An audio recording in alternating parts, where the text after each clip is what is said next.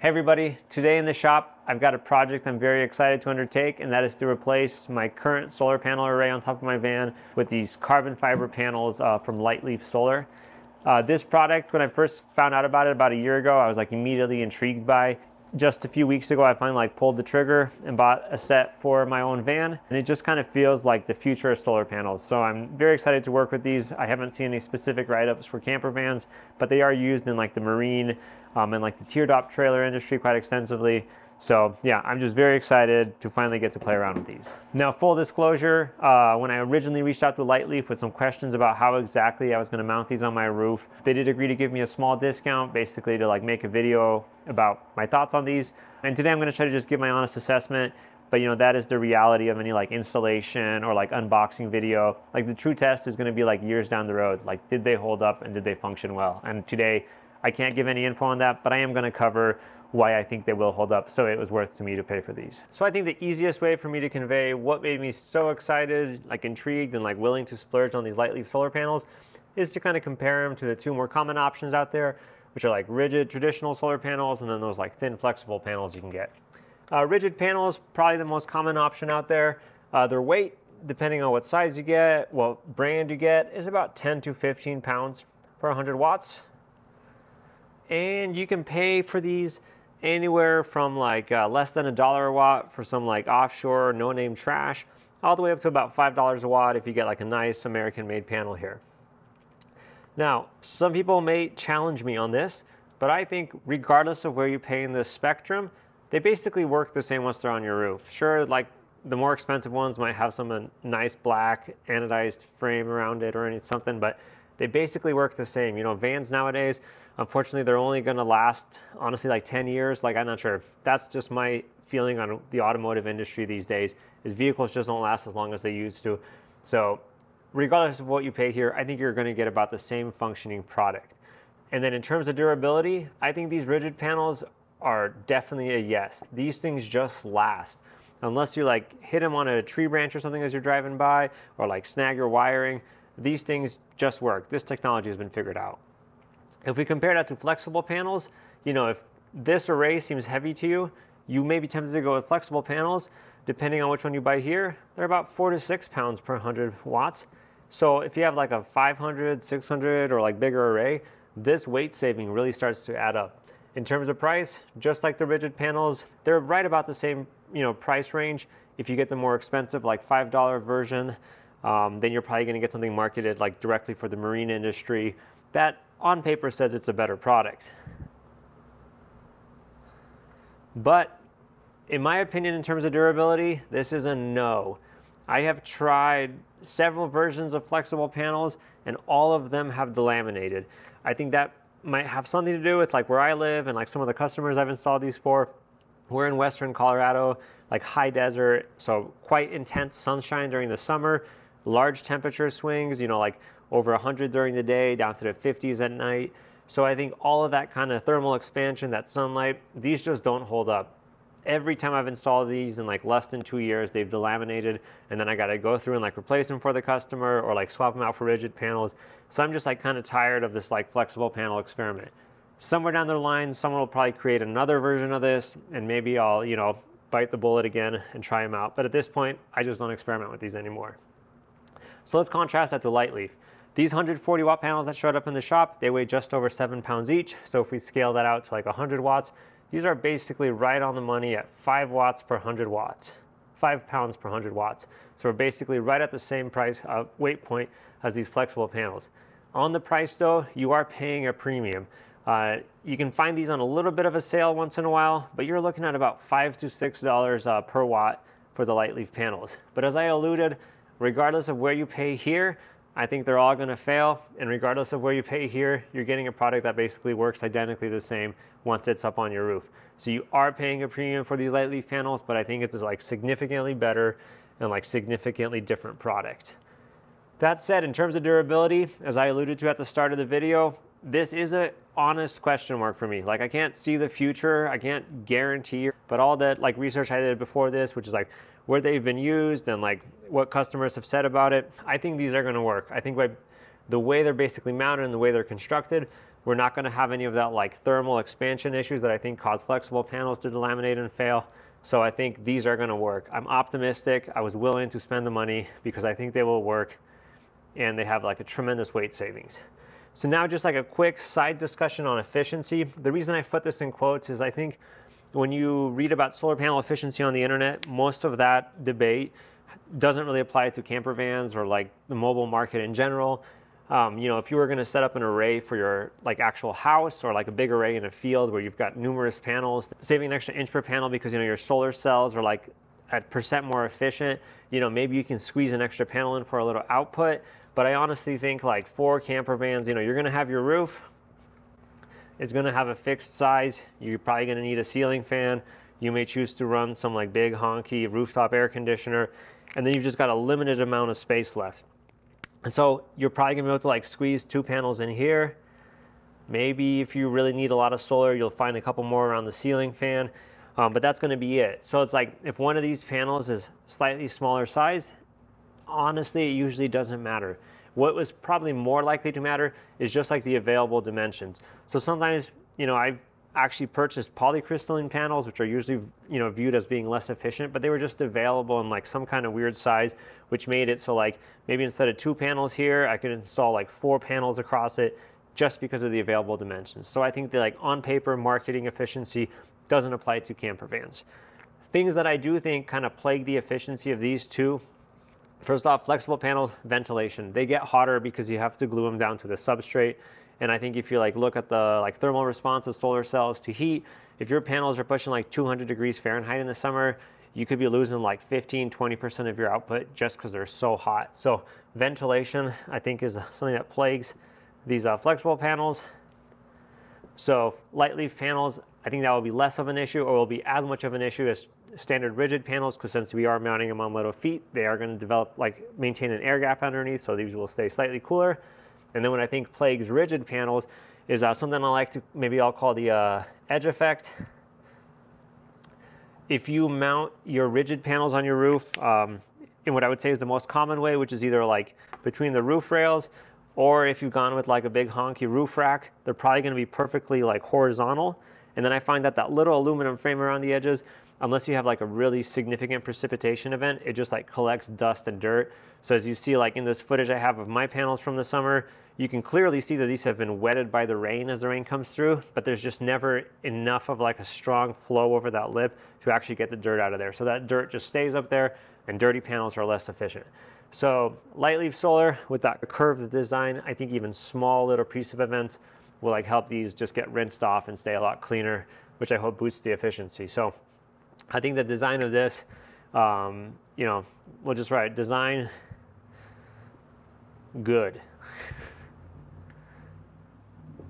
Anyways, you know, that's, to me, the 40 pounds or so that I think I'm going to save off my roof with these LightLeaf solar panels is tremendous. You know, like weight up high in the van is the worst place you can have it. I think getting that weight off the roof is super beneficial. So to me, it was worth splurging on these panels. I think they're just like, yeah, it feels like the solar panels of the future. It's probably like the first people that started using lithium batteries in their van. You know, you're just excited to work with like what seems like actually a better product, instead of just like paying a premium for a product that's marketed as being better but probably functions exactly the same. So I'm super excited to work with this product, and yeah, let's get going on that kind of install right now. So I've got a few quick things to mention up front here while I play this footage of me removing the old panels. First, as I'll soon be showing, I'm using VHB tape to mount some aluminum brackets to the roof that I'll then bolt the panels to. This is a fairly common practice in vans, and I've never had any issues with it, but I do think you need to be pretty careful when doing the installation. Make sure you've purchased like name brand genuine VHB tape, and then make sure everything is as clean as possible to make sure you have good adhesion. Even the aluminum extrusion I've purchased, I specifically chose it so that I have plenty of surface area to make sure that I got like plenty of strength out of that VHB tape. Second, these solar panels don't come with MC4 connectors, and I'm actually really happy about that. I think the practice of having MC4 connectors on the end of your solar panel leads is kind of an artifact of using like domestic panels on houses. And in like a van install, I think it just usually looks kind of bulky and kind of ugly when you have like 4 panels and all these connectors up there you're trying to splice together. These panels come with a single 2-conductor cable coming out of each panel, and that will allow me to basically splice everything together in a small terminal box, and I think it just looks way cleaner. And lastly, make sure you pay attention to the voltage and the amperage output of these panels. The panels I'm using here, the 140 watt model, they have an output of 25 volts, which is higher than your like standard 100 watt panels that output, 18 to 20 volts usually. In my application, I'm retrofitting this into my system where I have a Victron 100/50 charge controller, meaning it has a maximum voltage input of 100 volts. So if I had wired all 4 of these panels in series, I would be right at that 100 volt limit, and that's just like a little closer than I like to play. So basically I'm going to wire this as 2 parallel sets of 2 panels in series. Basically I'm just saying pay attention to the specs. Alright, so once I had the old panels off, I just laid the new panels on the roof just to see how everything would fit. I knew these would dimensionally fit because I didn't just buy them blindly, but it is always nice to just lay things out and see how everything is going to work together. And with the new solar panels up on the roof, I could make some measurements and figure out what angle the new brackets are going to have to be. So these are going to need a little bit of an angle. So if we zero this, so then this leg, about a 10-degree up. And then if we come over to the other side,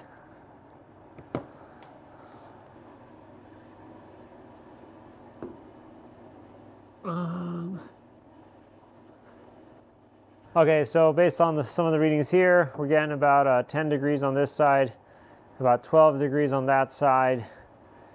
So I think we're shooting for about 11 degrees. I basically got to bend my little aluminum bracket slightly.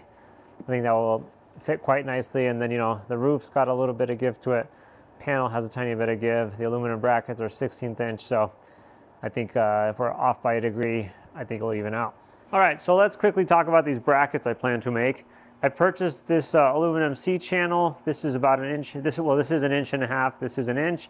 And the current plan is to essentially cut off about half of this leg so that when it's mounted in the panel, it can essentially rest on this flat portion. And here I'm going to end up putting a couple of riv nuts in each one, and then we'll have bolts from the other side coming through. So that is basically, I got to make 16 of those brackets.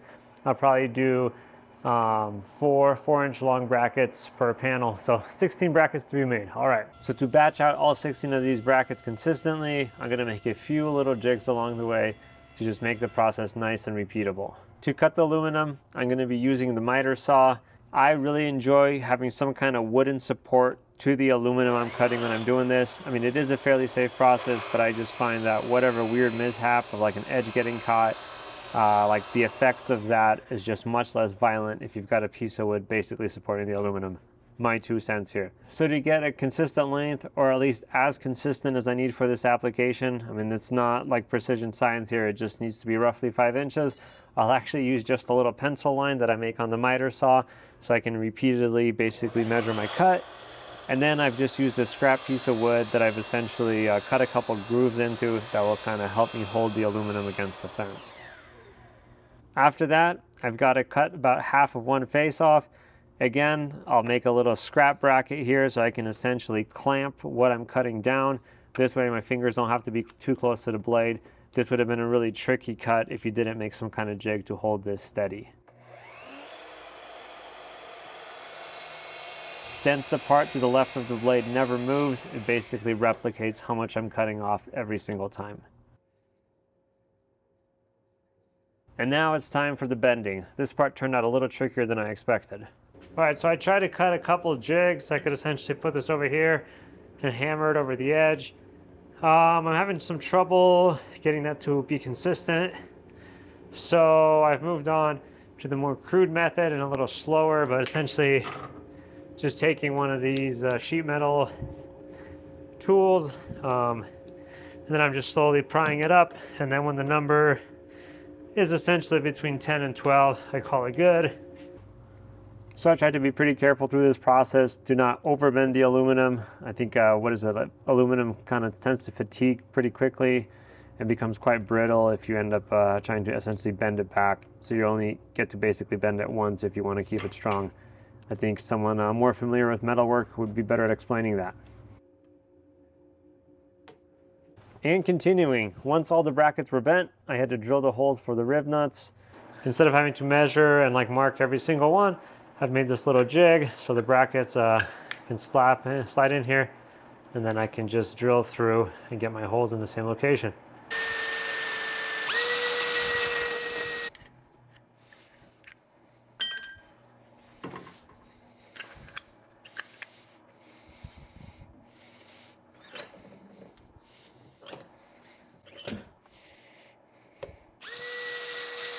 All right, onwards, putting all our riv nuts. I've got this riv nut gun. If you do a lot of these, this is a real time saver, sensitive to what pressure you run. And I found with these stainless steel stainless steel riv nuts, you have to be even more diligent about making sure your threads stay lubed, otherwise you'll strip it out and then it's a pain in the ass to suddenly have your tools stuck in the bracket you're working on. So we're at 55 PSI, and then I just use some cutting fluid to keep my threads lubricated. Oh yeah, one more tip. I like to make sure I pre-thread the fastener onto this stem, or onto this thread here. If you put this in here and then you decide to try to then start, if you do cross thread this, then it will get jammed on the thread, and suddenly you've got this thing that's stuck on there, and again, another annoyance. Anyways, usually about every 2 or 3 brackets. So every like 4 to 6 riv nuts with these, I'll drop another little bit more cutting fluid on.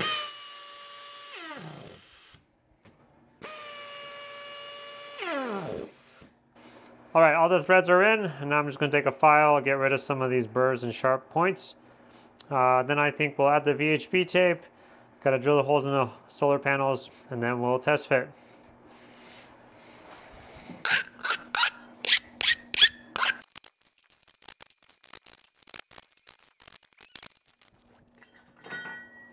So the VHP tape part is mostly self-explanatory. I use some alcohol to clean the surfaces, and then I just kind of lay them out side by side on the tape and use a knife to trim the excess.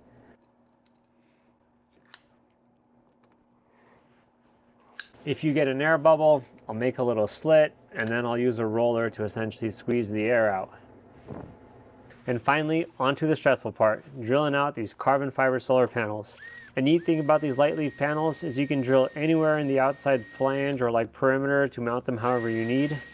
So once again, I'll make a little wooden setup block so I can replicate my holes precisely at every corner. Even though I'm quite confident I've got everything measured out correctly, I still make my first set of holes with a tiny little 1/64 inch drill bit.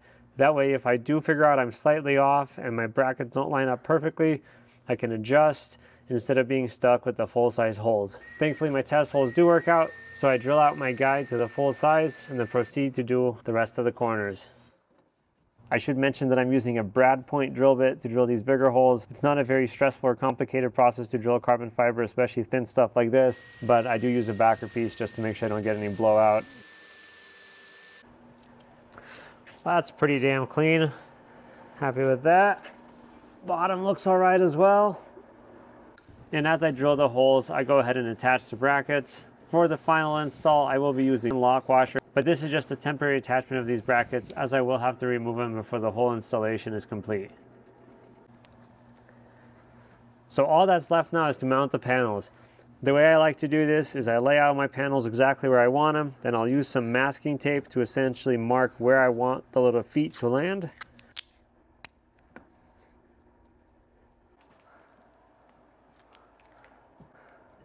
On the far side of the panel that I can't reach, I'll use a wood block to kind of let it float. So that way I can precisely set down the 2 feet closest to me exactly where I want them, and I pull the wood block out and the far side drops into place. At this point, what I think really helps kind of the longevity of this VHP tape setup is to actually pull the panels off so that you can come back around and silicone and just like water seal everything around those feet. So that's what I did now.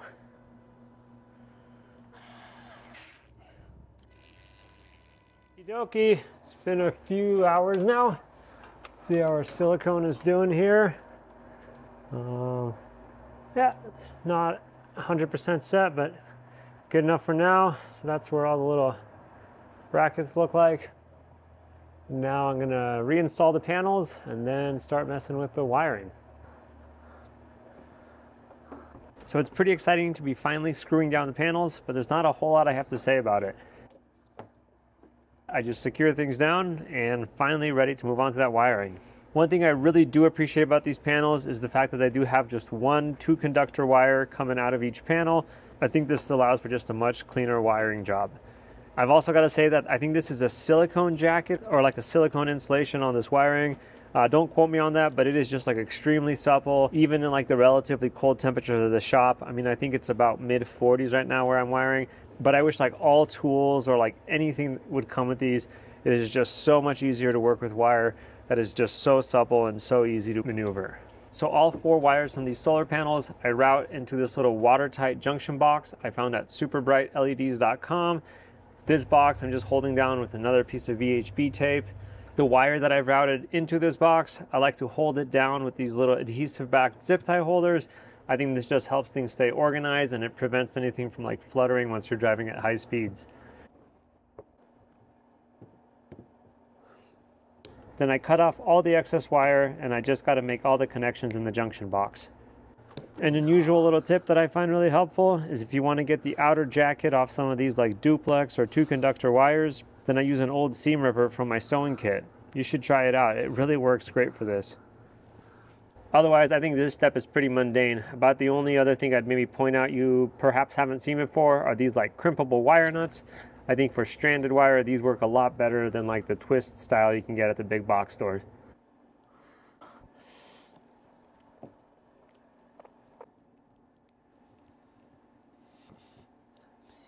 Everything fits in the box nicely, and as I mentioned at the start of this video, I really prefer this look over a bunch of like MC4 connections on top of your roof.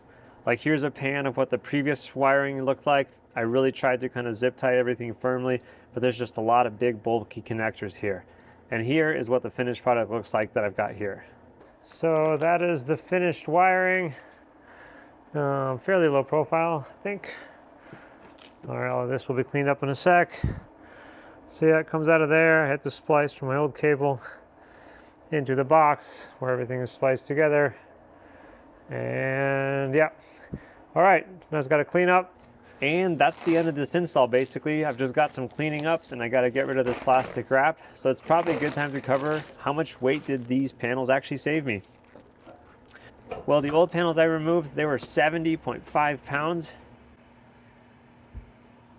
And then all the bolts and then like these screw plates that fit in the roof rack rails, they were another 3.2 pounds for a total of 73.7 pounds removed. These new panels with the brackets were 33.48 pounds. The little junction box was 0.32 pounds. But from that, we actually removed a couple things. All the excess wire I cut off took away 1.58 pounds. And even like this protective plastic wrap that I'm pulling off, that was another 0.28 pounds. So I added to the roof basically 32 pounds. There are some tiny things I didn't include here, like I cut off some of the wiring from the old setup. I added a little bit of new wiring and connectors. So the total amount I saved off the roof of my van is somewhere between 41.5 and 42 pounds. And that's just fantastic. I think there's one thing to just like read all the marketing language, and it's another thing to like actually see that in practice, see that come together, and like actually be able to attain those weight savings. All right, well, that's a wrap on the install. That honestly went a lot smoother than I expected. You know, I think that curved panel look is probably a little unusual, but honestly, to me, it's like, this is, I think, the best lightweight panel option out there. So I was really excited to work with these, and it was just a fun install. Everything went smoothly, so that's nice when that happens. I want to say thanks to LightLeaf again. They answered quite a few of my questions before I actually purchased these, just to make sure that they'd work. And then, you know, thanks to them again for giving me a little bit of a price break. Yeah, it's just a product I'm really excited about. You know, I love kind of tinkering with lightweight build, lightweight design, lightweight products. And this one checks all those categories. So anyways, hope you found that interesting. You know, it feels like a product from the future, so it was fun for me to play with. Thanks, guys.